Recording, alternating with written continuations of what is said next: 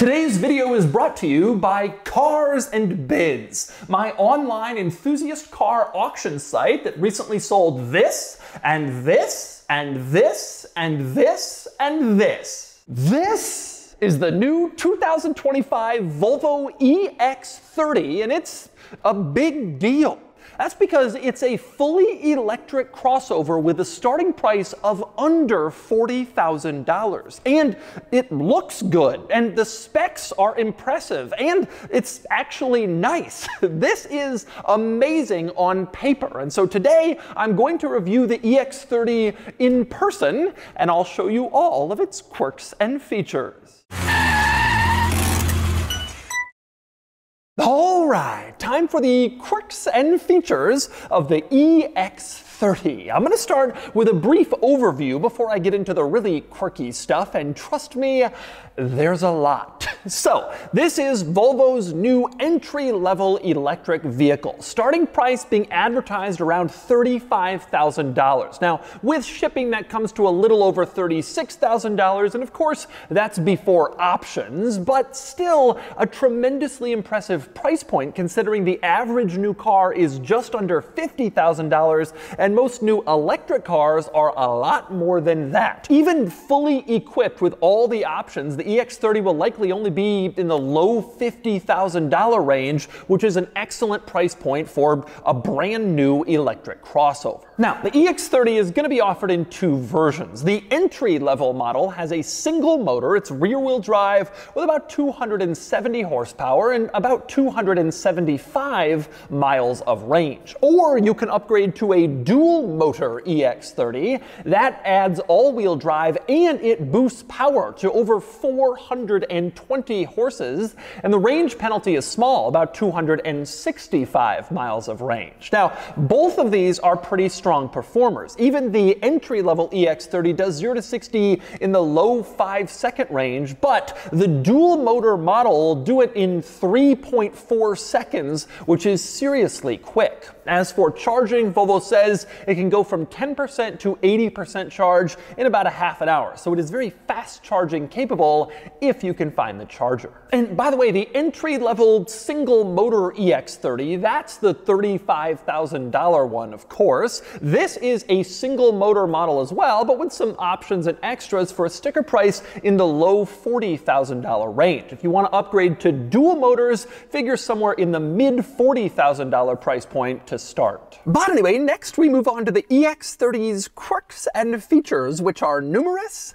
and very quirky. For one thing, there's no key. Instead, you get this credit card size key card, which functions as a key. You hold it in a certain spot, it unlocks the doors and you can climb in. That way you can keep it in a wallet or purse and you won't lose your key. Volvo says you'll soon have the functionality to use your cell phone as a key, so as long as you have your phone on you, you can just climb inside, it'll automatically unlock, and you can drive away. No key needed. Now, when you open the door, you'll notice the inside is a little unorthodox. That's because a huge portion of this car's interior is recycled or recyclable materials, and Volvo says the upper part of the door panel is recycled window frames, which is why it has this sort of unusual texture. The car wasn't intended to just be electric, but also sustainable. You also have this very cool door handle that you can pull to get out. Very minimalist. It looks neat and it's exciting to use. But you're looking at the door and you're probably wondering,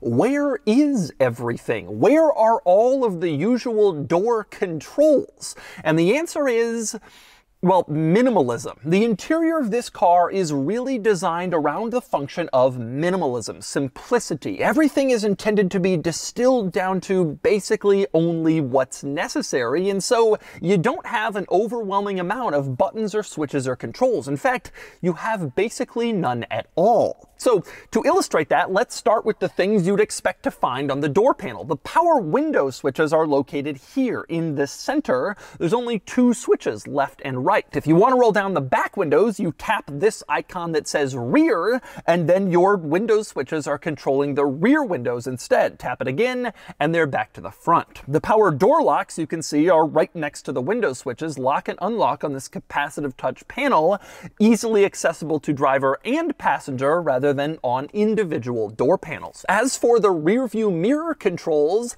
they're integrated into the center screen. You tap on this little car icon and then on the mirror control, and you can then use your steering wheel buttons to adjust the mirror up, down, left, right, side, wherever you want the mirror to be. Now, of course, once you have everything set, Volvo tells me that the car will remember, based on the key card or the phone, exactly which driver is in the car, and thus where you want your things positioned, so you don't have to use this stuff very often. And speaking of the screen, it also opens up the Glovebox. You can see at the bottom here, there's an icon that says Glovebox. You push that, and it opens up in the center, in the middle, instead of on the passenger side of the dashboard, which is very unorthodox, but allows Volvo to cut costs. They have to make a left-hand drive version for some countries, a right-hand drive version for others, but putting the Glovebox in the middle means it's one less thing they have to change when they build that car. It allows them to engineer this EX30 to the price point they were trying to hit. So it makes sense. And as you look around the EX30, you can find all sorts of other examples of simplified manufacturing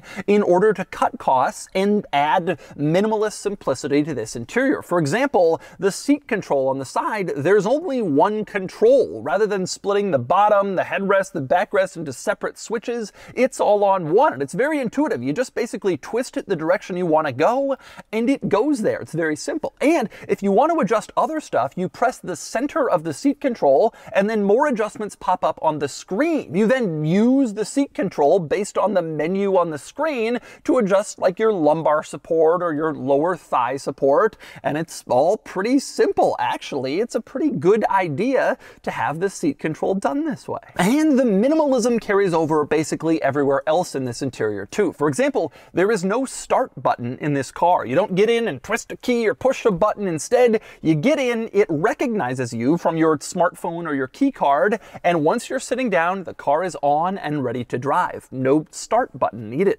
You'll also notice there are no controls here in the center console. No buttons or switches here at all. Instead, you have two wireless chargers located side by side in the middle, which is pretty cool. You also have this storage compartment here in the center below the seat bottoms where you can stick stuff, and open up the flaps at the base of this compartment, and you have even more storage for more items, and USB-C ports in there for charging even more devices. But probably the most clever storage component in the front seats is the cup holders. To access them, you press this big panel below the window switches, and then they pop out. There are two cup holders if you want them, but they don't have to be cup holders. You can push back the upper cup portion of this storage panel, and it becomes just storage if you want, and you can even have it at only one cup holder, so you can have part storage and part cup holder, and you can even push the whole thing back so it's only halfway out, giving you just one cup holder if you want. It's a pretty neat way to do, well, cup holders, and when it's away, very minimalist. So you may be wondering, okay, well then where exactly are all of the controls in this car? They're supposed to be in the center console. Where did they go? And the answer is, of course, they're all in the screen. The car controls have all migrated in here. The power tailgate release is in the screen. The defroster is in the screen. I already showed you the mirror controls, but your headlight controls are in here too. Every function basically has now been moved to the screen, and that includes your climate controls, which I suspect is going to be controversial, but yes, the climate controls are in the screen, and you can access them at the bottom of the screen by tapping on like the fan icon or the temperature to change the temp. Now, all of this might get kind of annoying, except that the EX30 is equipped with Google Assistant, and it makes everything really easy because you can basically just ask it to do something, and frankly, it will, and it's easy to do. Take a look. Hey Google, turn on the air conditioning. Sure, turning on the AC. Hey Google, turn down the air conditioning. Turning up the temperature by 4 degrees. Hey Google, turn down the fan. Okay, turning down the fan speed by 1. Hey Google, turn on the defroster.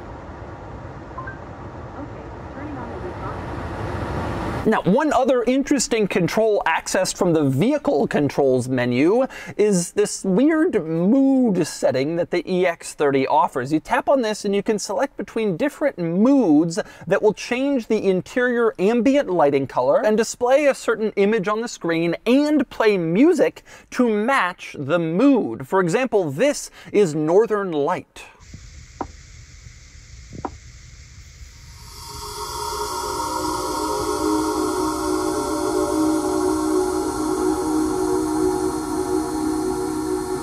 Now, my personal favorite is Forest Bath because, well, frankly, it sounds kind of ominous. Here you go.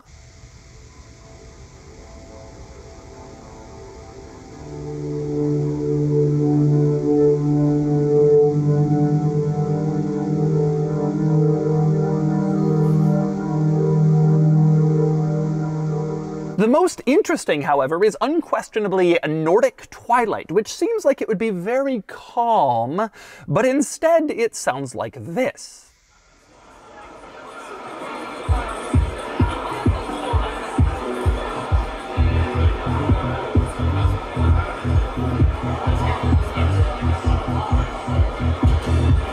Ah yes, Nordic Twilight. Sounds like Heathrow security during the Christmas rush.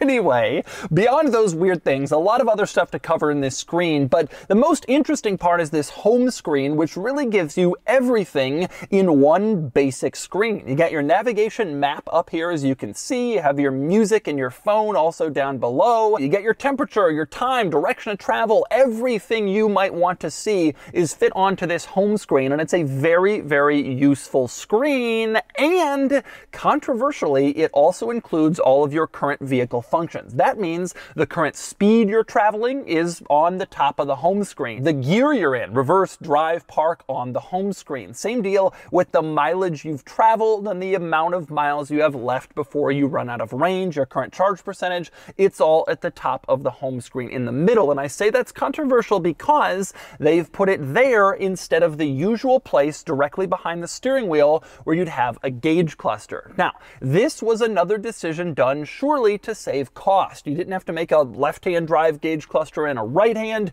You didn't have to do more software for extra screens, but it's a little unorthodox having all that information in the center screen instead of right in front of you. Now, you've already seen this setup if you drive a Tesla Model 3 or a Model Y or a 2004 Saturn Ion. You're already used to this, but it will certainly be a little unorthodox and maybe even disorienting for some people. Now, it is worth noting that even though virtually everything is in this screen, there are some physical controls in this car. For instance, on the steering wheel, the controls on the left side adjust your driver assist technology. Your following distance, your cruise control speed, that sort of thing is changed over there. On the right side, these controls adjust some radio basics, like your next track, your previous track, changing the volume, and this little microphone will pull up Google Assistant for you if you don't want to constantly be saying, "Hey Google." There are also two stalks coming off the steering column. On the left side, controlling your high beams, your turn signals, and your windshield wipers. You can adjust all that on the left. And over on the right, that's your gear selector to go into reverse, neutral, drive. Park is a little button on the end, so some basic physical controls. Plus, your climate vents are controlled normally, if you will, with a little switch. You can move it up, down, left, right. You don't have to go into the screen to adjust your climate control positioning like you do in some cars. And next we move on to the back seat, which I gotta say is pretty tight, as you can see. If you have a tall driver sitting up front, a tall passenger in back is gonna have some trouble. That is no surprise because the EX30 is only about 167 inches long, which is about 18 inches shorter than the XC60, which is Volvo's sort of more compact crossover. This is a very small city city-friendly, city-focused SUV,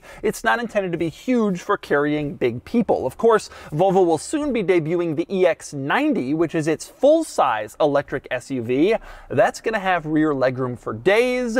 This one is a little tighter. Now, as you can imagine, there are quite a few interesting quirks and features in back, just like up front. I'll start here in the center with the power window switches, again in the middle and kind of small and minimalisty, easily reachable by rear seat occupants on both sides. You also have two USB-C charge ports here next to the rear window switches, which is a nice place to put them to charge your devices. And in this rear center console area, you also have a storage compartment down below, as you can see, a pretty large one where you can stick, well, basically whatever you want, and it's removable. You can take it out and put stuff in it if you want and then stick it back there. And on the side of this storage compartment, there's a little scene that includes a moose, because this car is Swedish and so they have to have a moose on their storage compartment side hidden scene. Of course they do. This moose apparently has a name, Morton the Moose, and it's very strange but very quirky, which we like. And by the way, speaking of storage back here, one cool thing, in the back of the front seats you have a storage pocket, pretty standard, but there's also built in a smaller storage pocket perfectly sized for smartphones so you don't lose them back here and they don't fall deeper into the normal storage pocket. That's a pretty cool idea. Last thing worth pointing out in the back seat is this giant glass panel on the roof. This doesn't open, but it is huge, and it eliminates any possible feeling of claustrophobia that you might have in the back of this car. It lets the sunlight come in and lets you look out and see everything above you and to the sides. A huge glass panel. And next up, we move on to the storage situation in this car, starting with the cargo area. Now, to access this, you press a black button that's sort of hidden in the black trim on the back of the car, which is kind of a cool idea. You push that, the tailgate opens up and reveals the cargo area, which is decent sized considering the relatively small overall size of the EX30. It's a pretty small car, but you have some decent storage space, and there are some cool practical solutions in this cargo area. For instance, the cargo cover. If you remove it, there is enough space under the cargo floor where you can stick it if you want a place to put it, so you don't just have to leave it behind. And speaking of the cargo floor, it has various levels. You can see right now sort of the standard default level, or you can remove it and install it at a lower level if you have some taller item that needs more space to clear. And there's even a lower level. So if you have the storage floor on its lower level, there's still a lower level so that you can put smaller items so they won't roll around mixed in with the rest of the cargo. It's pretty impressive packaging in the back of the EX30. And just in case you're questioning whether something will fit inside your EX30, why, there's a handy little chart on the inside of the tailgate. This shows the dimensions back here, both the cargo area and the cargo area with the seats folded down, and it shows all of your basic items that will fit in the back of the EX30, apparently including this robot. At least I think that's what it is. It may actually be a backpack. Now, it's worth pointing out, speaking of stuff that will fit, you can lower the rear seats in this car, of course, and they fold flat for an additional cargo space and a really decent sized load area. You also have more cargo storage up front in the front trunk. To access it, you pull the latch in the driver footwell, pull it twice, and then open up the front trunk, and there's a little compartment up there, not huge, but some storage for some stuff. And finally, we move on to the outside of the EX30, the exterior design and styling, which I have to say is excellent. Volvo has done a great job with styling and design on all of their recent vehicles, and the EX30 is no exception, but it's especially impressive considering the price point. It has a modern, conventionally attractive, not at all controversial overall look that's just plain nice. This is an attractive car with attractive looks for a reasonable price point, and I think they've done a great job making it look like they have. And adding to the overall look is the lighting of the EX30, both front and rear. You can see nice looking modern LEDs that contribute to its overall attractive look. They're not especially quirky or weird or interesting.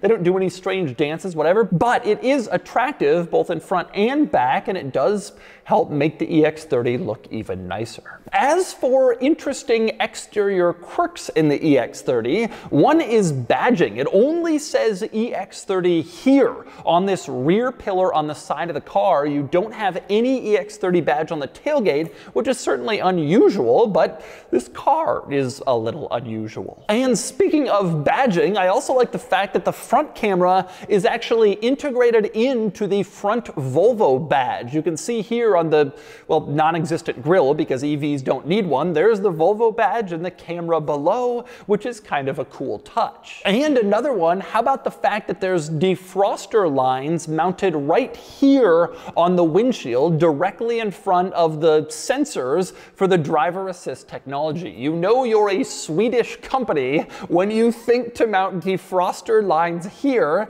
because this matters to the perpetually frozen Swedish population. Kind of an interesting quirk. All right, driving the EX30. This car has there's been a lot of excitement around it. I've been kind of surprised actually just how much excitement there has been. But the concept of an affordable electric car has been something that a lot of automakers have kind of teased, kind of announced, then sort of pulled back, and no one's ever really been able to come out. I mean, the average new car is just under $50,000 now, so the concept of a new EV that is nice, from a nice brand like Volvo, being 36 to maybe low 50s, I mean, that's a really, really reasonable amount of money, and I think it's excited a lot of people. Now, one interesting thing I noted, this is the single motor car, so it only has about 270 horsepower. It still does 0 to 60 in the low 5s. To me, that's an impressive figure.